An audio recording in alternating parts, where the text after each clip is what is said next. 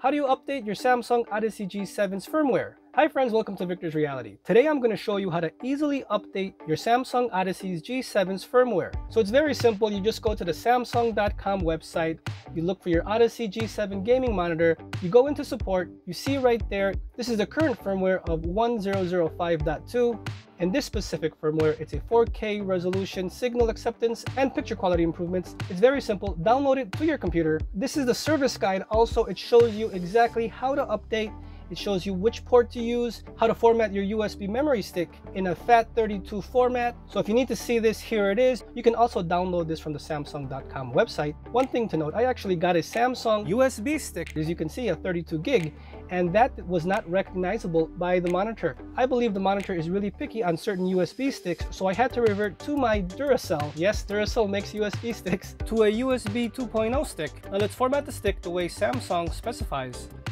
As you can see right there, FAT32 is the default. Now you just format it.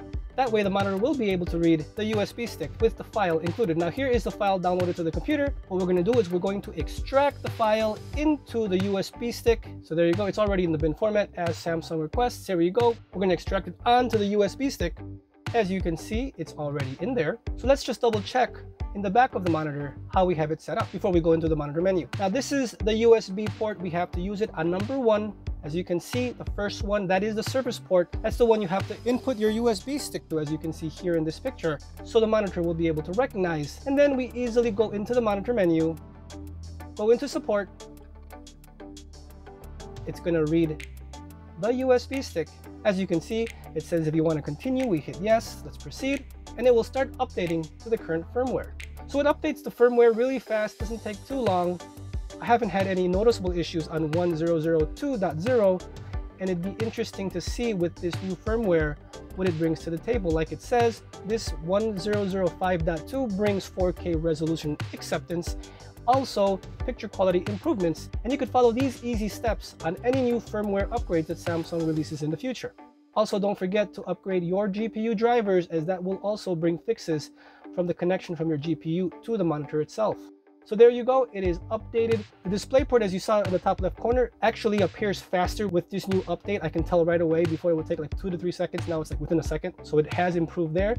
Also right there, it shows it's G-Sync compatible. So let's close this down and let's just double check the menu in the monitor to make sure it is updated to 1005.2. And as you can see right there, 1005.2, it is upgraded already in the firmware of the monitor. Now also, one thing Samsung states, turn off your monitor.